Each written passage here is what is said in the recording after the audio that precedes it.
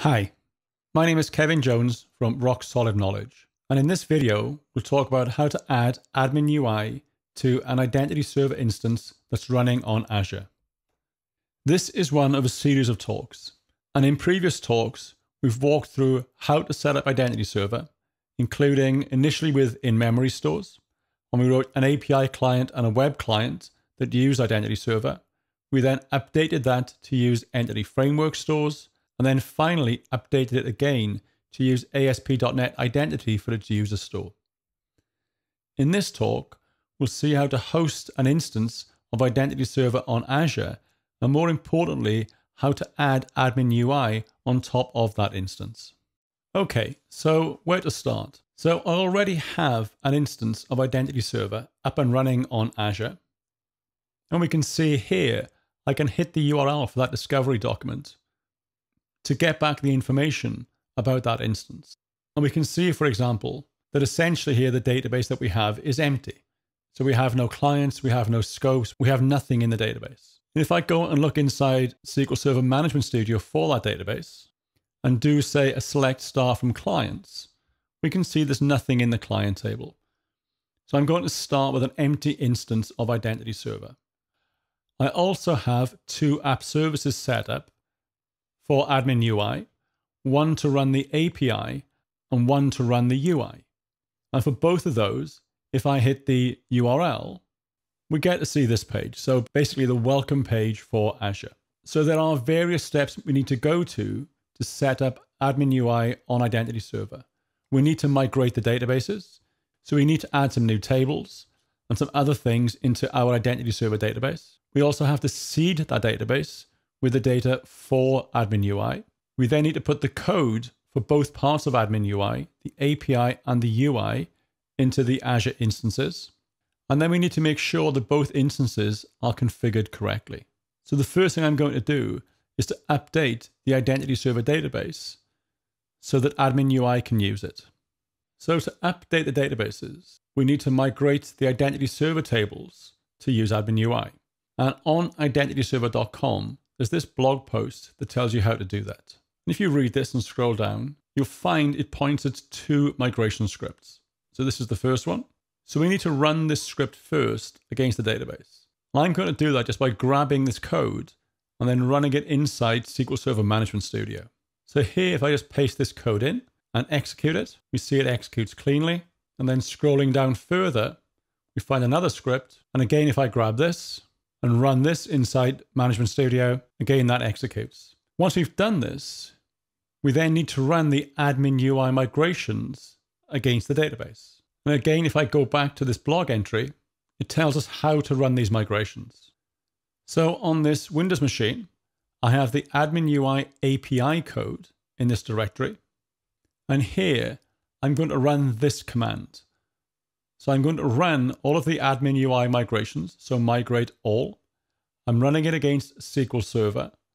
I also provide the connection string for the database to run those migrations against, which is my database up in Azure.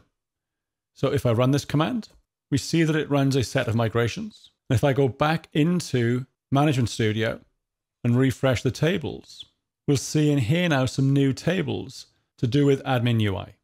Okay, so with the database set up, the next thing I want to do is to get my code onto Azure. Now, there are obviously various ways you can do this. For example, you could have a build set up on Azure and have that build deploy the code for you. I'm going to use FTP. And the first app I'm going to set up is the API. Remember, there are two applications. There's the API and the UI. So we'll do the API first. So here within Azure, I'm in the API resource. And if I look at Deployment Center and FTP, look at the dashboard, this gives me an endpoint for the FTP and a username and password.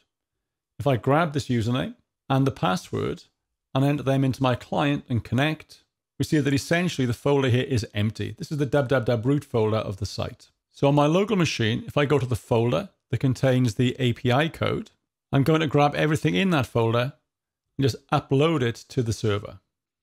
Okay, so once that's done, I can configure the API in Azure. So again, on the IdentityServer.com website, in the documentation section, there's a section which talks about installation on Azure. And there's a walkthrough here. And this tells us what values we need to set for our AdminUI configuration. And there are things like the DB provider. We set that to SQL Server.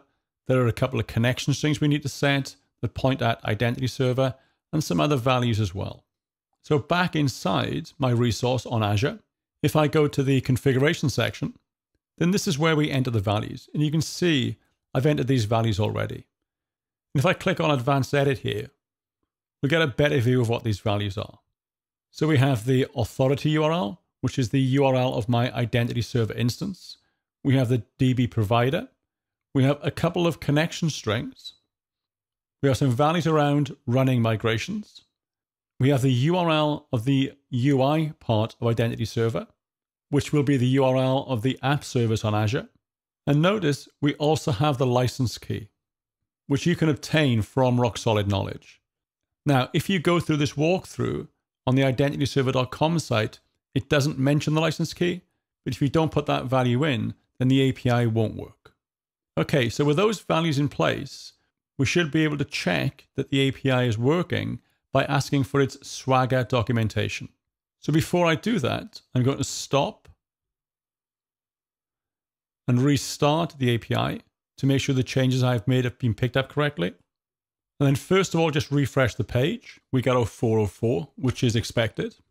And then from here, if I go to /Swagger, then we get the Swagger documentation. So the AdminUI API is working.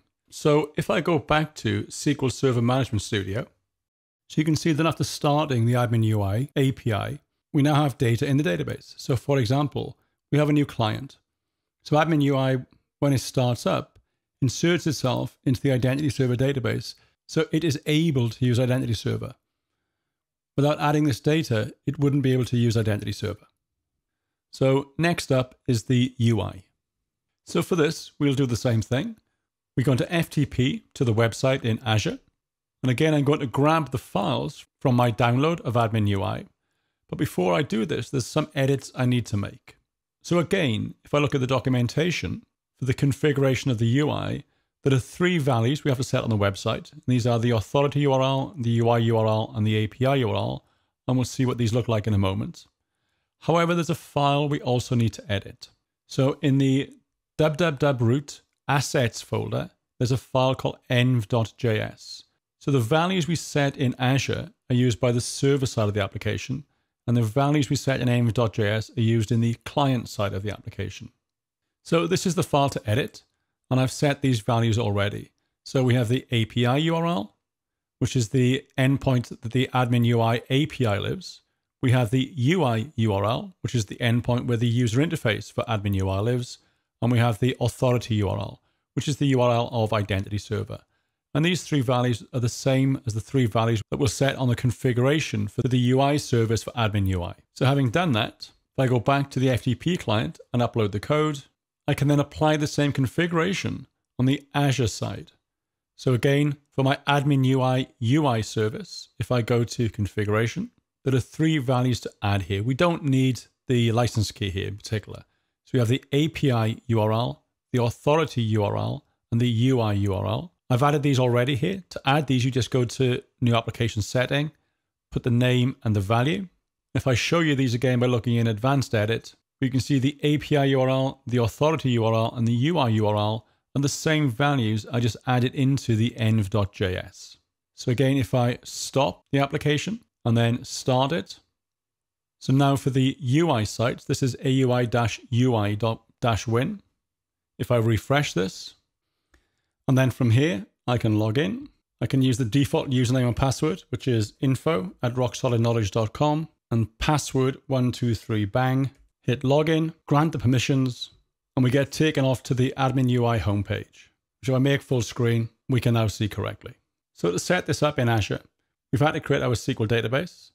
We've had to create an app service instance for Identity Server and configure that to use that database.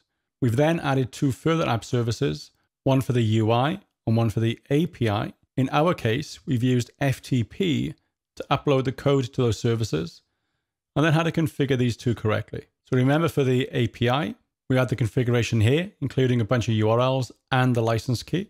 And then for the UI, we do something similar. We add the configuration here, but remember also for the UI, we had to update env.js. With both of those in place, we can hit the AdminUI API. In this case, we can hit the Swagger page to make sure it works. And we can hit the AdminUI user interface page, log in, and then use AdminUI. So I just wanted to cover one more thing, and that is what happens when things go wrong. So deploying onto Azure is a little more interesting than deploying locally, as it's harder to get access to things. So there are certain things that we can do to help. So if I take the API service as an example, if I go into this resource, down here, we can see a section on monitoring. And then inside here, we have this thing called App Service Logs and Log Stream. And it's the log stream that you want to look at for things like exceptions. So for example, if you deploy AdminUI and find it doesn't start for whatever reason, then the log stream may be the first place to look. So if I go into here, we can see there are two parts to this, application logs and web server logs. And currently it says the application logs are switched off. And to switch them on, you go to the App Service Logs section, which is the entry above log stream. So if I go into there, and here I can turn on application logging. In this case, I'm going to turn on to the file system. I can specify a level, and here let's just say verbose so that we can see some entries in the log. And then there are other things I can turn on as well. So I can turn on web server logging. And if I do that, I have to specify a retention period. And I've previously set this to 5. And then once we have that, we can do a save. And if I go back and look in the log stream, it now knows the logs have been enabled and it connects. So if I go back to AdminUI and refresh, then we can see we get some entries in the stream output. Now, this is a little bit temperamental. So for example, after you've turned logging on, you may need to refresh the website before you get any outputs in the stream. So this is one thing we can do. And in here, for example, we might get any IIS errors that have happened. If you want to trap more application level logging, then you can do that as part of the application deploy. So one of the files that we deploy when we deploy the application is the web config for the application. And in here, we specify how to run the process in this ASP.NET Core element.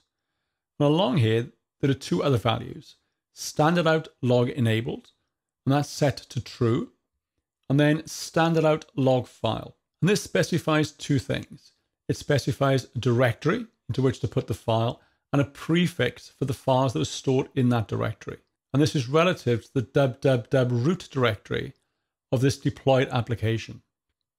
So to use this, from my FTP client, I'm within the directory where the application is installed.